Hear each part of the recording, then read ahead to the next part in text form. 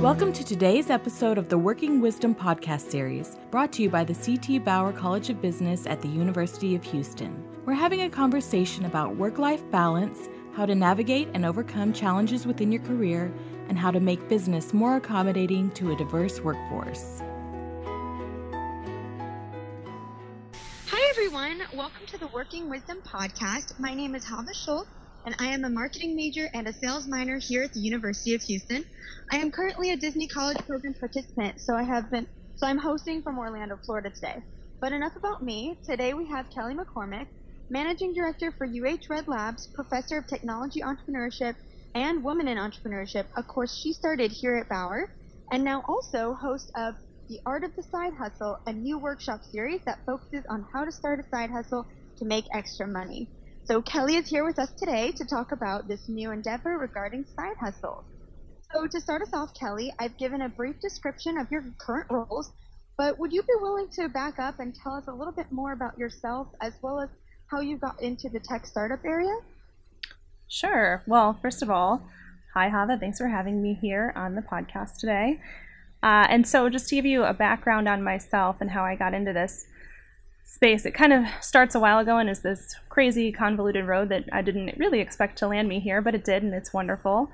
So I graduated with a degree in finance from Miami University in Ohio, and I almost immediately realized I didn't want to work in finance. So I did a year of AmeriCorps, and that was wonderful, but I also realized quite quickly that I wasn't going to go the nonprofit route either, especially the one that I was working with. I just wanted to I wanted to explore other areas, and so I signed up to go to, well, I shouldn't say I signed up. I applied to go to law school and decided to go. And so I went to Tulane University, and I went from 2010 to 2013 in New Orleans, and I loved it. I had a great time. I thought that law school was, I know this sounds crazy to say, but I thought it was really fun. I enjoyed the classes. I really enjoyed the background of law, the policy of law. Found out I did not enjoy the practice of law. So I did take the bar in California, and I practiced for a really quick minute there, and then ended up getting into or working at Stanford as a temporary job, and just realized how much I loved working at schools. And specifically at Stanford and in that whole area, there's a really strong culture of entrepreneurship, and this job became available, and I applied, and it just worked out really well, and it's gone in a lot of directions that I think are really great and really fun, and I did not expect, but I've been having a real blast doing it, and yeah, that's how I landed here. That's awesome. And on that note, could you tell us a little bit more about those courses that you teach, being the technology entrepreneurship and the women entrepreneurship classes? Sure. So a little bit more? Of course. I teach Intro to Tech Entrepreneurship, and that is a class designed for anybody that is interested in startups or interested in tech entrepreneurship and doesn't know where to start. So they don't necessarily need an idea, don't have a team, they're just really interested in learning more. And I've tried to focus the class more on the process of coming up with good ideas. So how you ideate, how you use design thinking to create products and services and apps and devices and all the stuff that people will love and will love to interact with. So how do you actually think of those products and how do you build them? And then we also have a pre-accelerator class that's kind of a complement to that class. It's not taught by me, but it's intended for people that have an idea.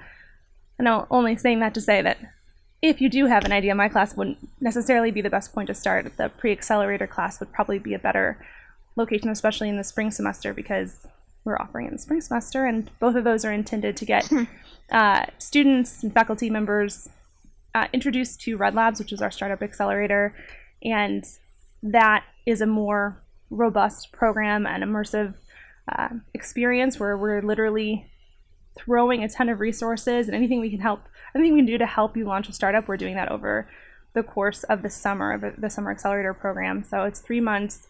It's very intensive, and there's a lot of curriculum. There is a course component to that as well, but it's optional. It's more just a resource for any student or faculty member that wants to launch a startup. So the reason I started Women in Entrepreneurship was actually, the reason Women in Entrepreneurship was started by the department, and I think somewhat pushed by me was because I was doing a lot of complaining about how the summer accelerator program I had to spend with, 99% men. And I looked around and thought, I really think there could be more women involved. I think there's so much potential for women. I talk to women all the time that are interested, but don't necessarily know where to start. And I just wanted to see what I could do to push more women to get involved. And so this summer we had our first fully female founded team. So I'm really excited about that. And we had more women in the program this summer than ever before. So I think it's moving in the right direction. Of course, I think that there's so many more women on this campus and throughout Houston, throughout the country, the world, that could do amazing things. And I think this course, my intention for the course is to help push them to get them there. So to have the confidence to move forward and to give them some of the skills and understanding that they would use later on when they're launching their startup. That's fantastic. I loved hearing your answer about that. And now that we've gotten the gist of your background, let's get into the meat of today's conversation, being side hustles. Cue the ka-ching sound. So, side hustles. I would love to start off by actually just hearing your definition of a side hustle. Sure. So, I think there are a few different ways to define side hustle. I think there are some people that would define it just extra cash, extra income flowing in from your full-time job or from your full-time class schedule. And I think that that's very valid. But I really try and pursuing side hustles that you have an interest in, you have a passion for, that would potentially identify and hone some skill sets you have and want to move forward, move along. So I'm really interested in those kind of side hustles that you can figure out what you want to do, what you're good at, and use that opportunity on top of either your full-time class schedule or full-time job to see how that could expand and to do it with a little bit of stability. I really think it should hopefully enhance your life and not necessarily feel like you're working all the time and feel like it's very detrimental and difficult.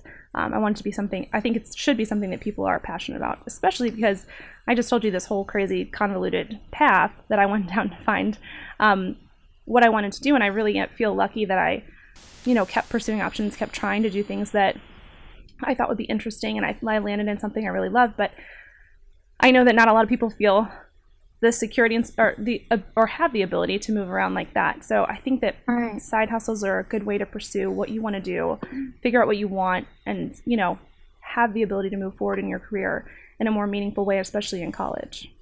When you're in college. On that note, what is the difference between a side hustle and a hobby? Is it just money, or can all hobbies take on the qualities of side hustles? Where is that line, or is there a line?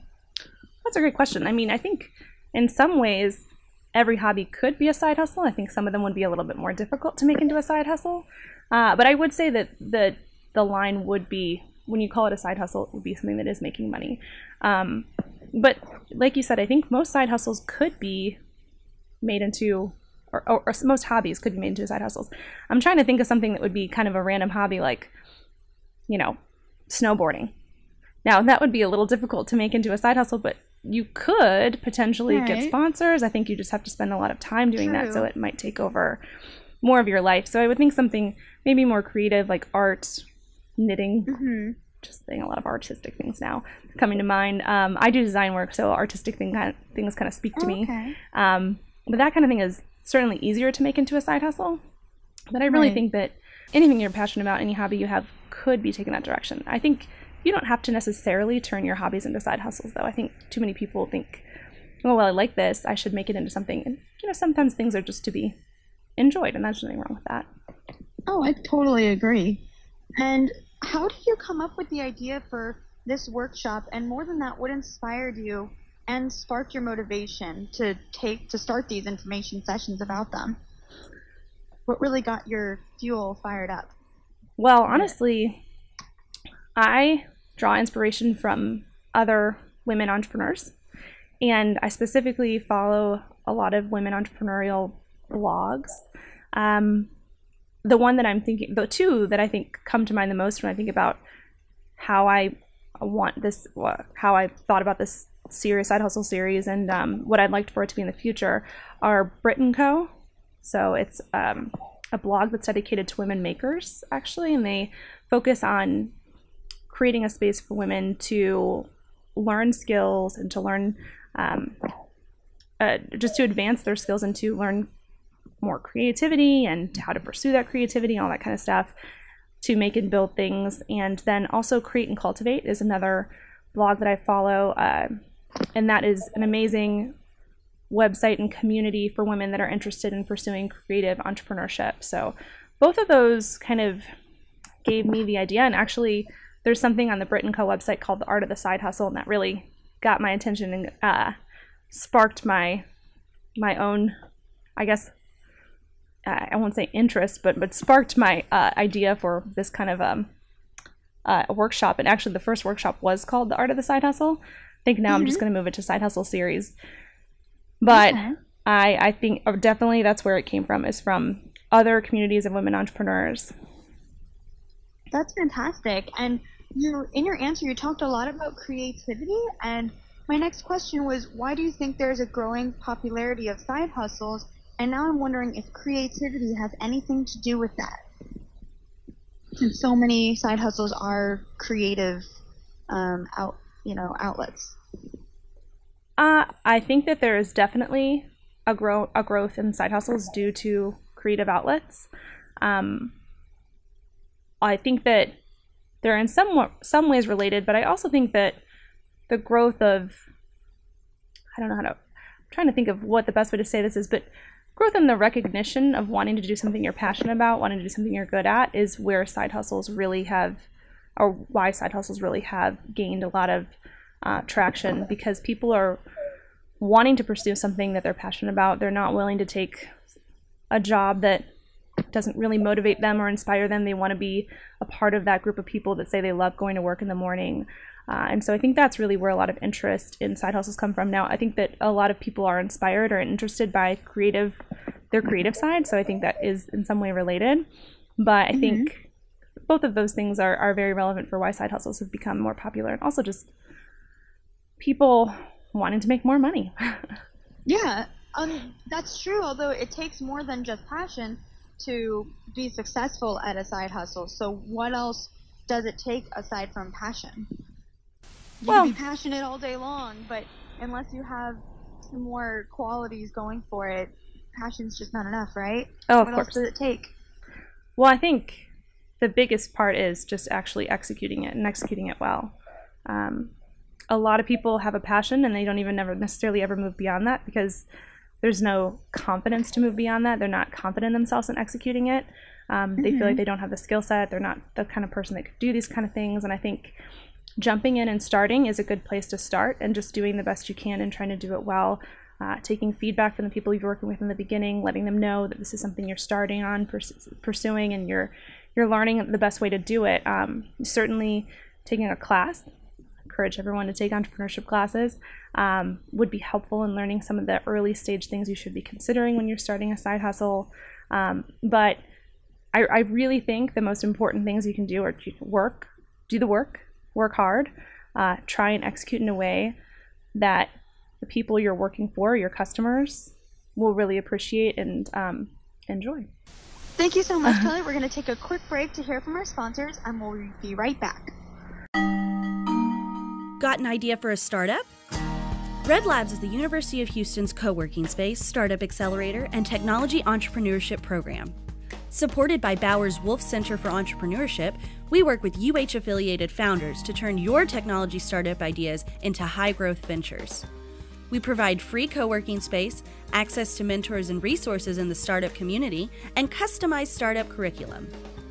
For more information, visit redlabs.bauer.uh.edu.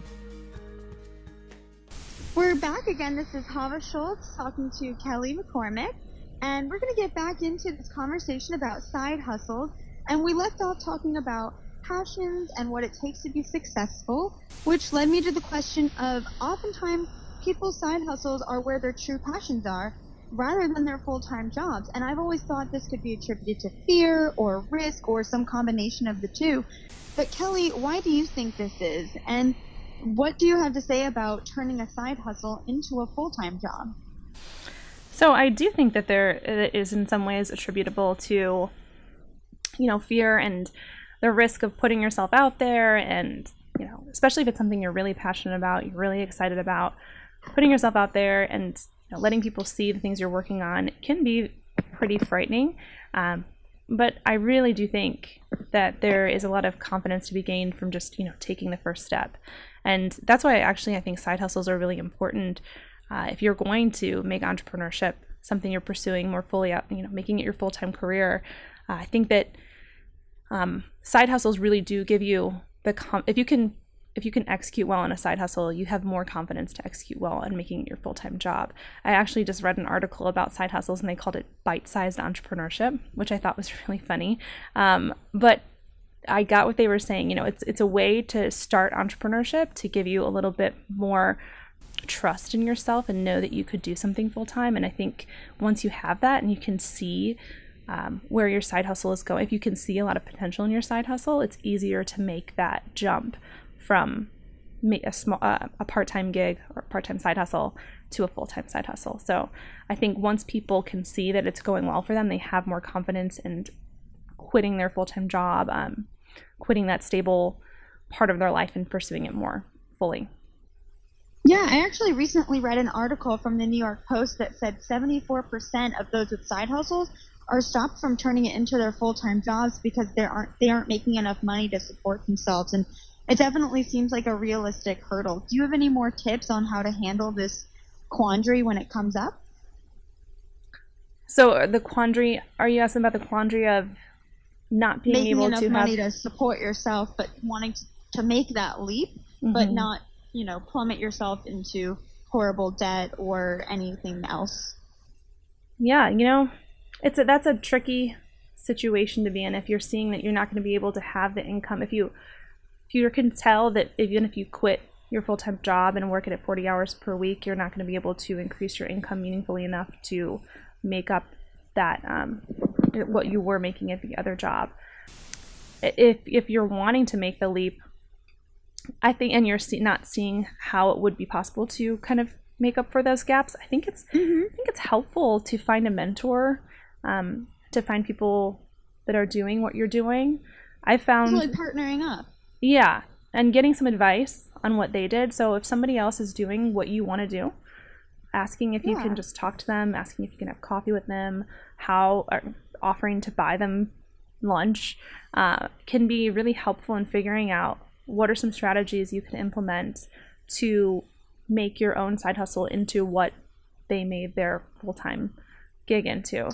And I found that really a lot of people are so supportive and want to be so helpful, especially entrepreneurs. They want to tell their story, they want to talk about how they got there, and they want other people to be successful as well. I mean, certainly there's exceptions to the rule, but I feel that there are so many people, and especially the people I've run into in Houston, that just want to be there to mentor people, to help people, support future entrepreneurs. And so I think that's a really good resource that not a lot of people tap into, because it's a little bit nerve-wracking for some people to approach someone, especially if they, think that they're someone that they want to eventually be like them. It's a little nerve-wracking, but I guarantee it is so helpful, and it will give you more confidence to pursue something, and also some ideas. So I wouldn't stop just because you feel like there's not the amount of money you're looking for, or you feel like even if you stop working, it would not give you what the income you're hoping to gain.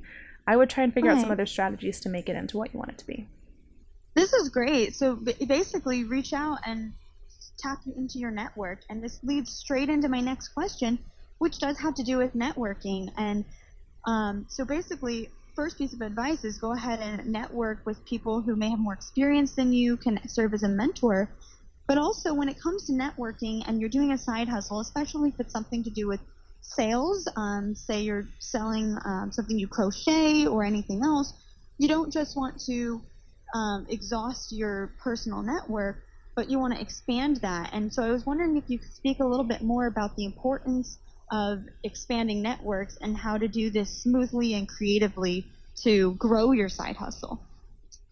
Sure. So I completely agree with that sentiment that you do need to expand your network. I think it's really, really important to be actively pursuing networking opportunities with people who are interested in the same areas that you're interested in. Honestly, this is true even if you're not doing side hustles. I think that it's really important, even if you're just whatever career you're pursuing, you should be talking to other people in your field, seeing what they're doing, and networking to learn what your next steps could be, and to help get people to get some help along the way. But if you're interested in pursuing a passion, it's especially important. And there are a lot of resources. We're in this day and age where basically you could Google, knitting side hustle and find a meetup that does this exact thing. And so there are a lot of resources online. There's a lot of resources just for general entrepreneurship. I mean, we have a few co-working spaces in Houston right now.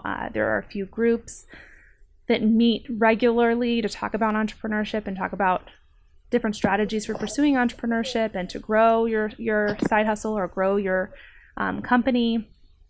So there's a lot out there. I mean, I think that you should certainly be narrowing it down to the area that you're interested in. You shouldn't, if you want to be a creative entrepreneur, you should probably try and talk to more creative entrepreneurs. But there's no harm in expanding more. It's just, you should be intentional about what you do, where you spend your time, and who you're networking with, because networking can be draining. I'm very, very conscious of that. And it's certainly difficult to go into networking situations, especially if you don't know people. So I think if you're making sure it's meaningful events and meaningful opportunities for you, it makes it a little bit easier and hopefully a good experience for you, and you can meet more people and expand your network that way. Quality over quantity. Yes, definitely, because you only have so much time. Don't want to... That is so true. That is so true. Don't want to burn out. Okay, now let's get the real scoop. It all sounds pretty great, but every rose has its thorns. So what are the drawbacks of side hustles? And I'm not going to just leave it there, because I would love it if you would then balance with the benefits of side hustles and any hidden benefits that we might not have thought about today. Some drawbacks, some benefits. Sure. So some drawbacks would certainly be, it could potentially take up a lot of your time. Always, if you're passionate about it, people say that it's worth it. But, you only have so many hours in the day. So you're sacrificing something always. So does that mean you're spending less time with your friends, family, less time relaxing on Netflix, which is totally valid. I think Netflix relaxation sessions are necessary. But you do have to sacrifice that. And it also, in some ways, it is really putting yourself out there, and it can really sting a lot more when it's something you're passionate about and, you're not finding any customers, or it's really difficult, you're facing some challenges. And there's a lot of other tiny little things that come up when you're starting a company. You're always learning something new, always facing new challenges. So there's a ton of things that potentially could go wrong. But I think what I hear from most people that are pursuing something they're really interested in, pursuing a company that excites them, and they're, I hate to keep using the word passionate, so I'm trying to look for another word, but I'll use it again. Passionate about, enthusiastic about it. That it is worth it, but it certainly is never, no entrepreneur would tell you it's an easy, smooth road. It's always going to be difficult. But on that way, I think that it teaches you a lot of life skills like perseverance and persistence, and how to be confident, how to sell, how to talk to people. There's a lot of benefits to be gained from pursuing a side hustle beyond just pursuing something that you're really interested in. I think that also, even if you're not wanting to make it into your full-time company or something you're pursuing full-time, a lot of the skills that you gain when you're starting a side hustle are so valuable in any company. If you're a quick learner, if you're taking into account all of the things that are happening with your side hustle and learning from that information, iterating on that, and figuring out the best way to move forward, I mean, it makes you into a more creative problem solver, it makes you into a more critical thinker.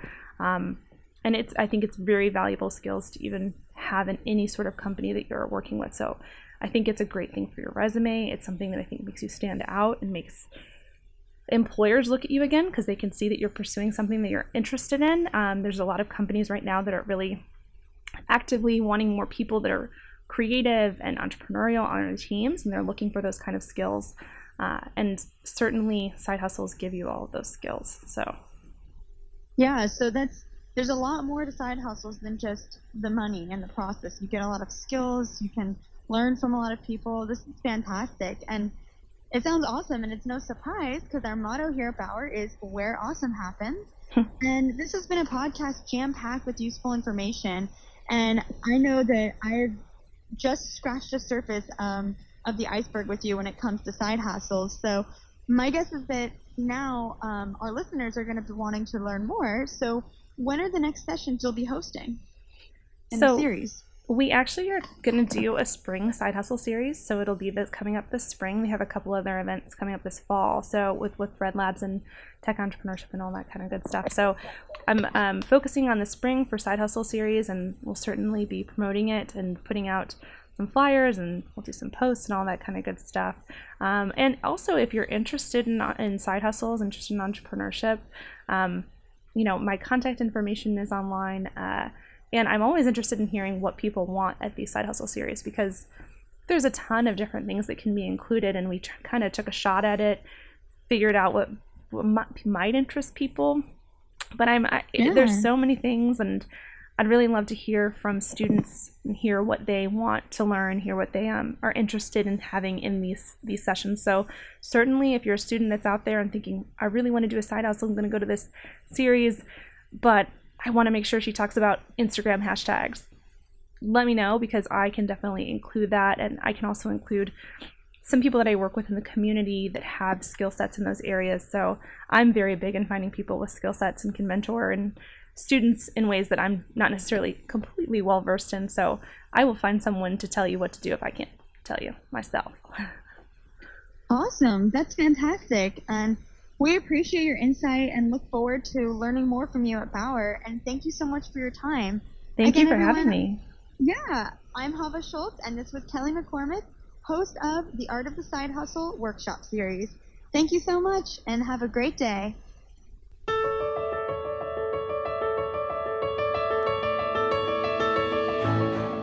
Thank you for listening to today's episode of the Working Wisdom podcast series from the C.T. Bauer College of Business, brought to you by the Working Families Initiative.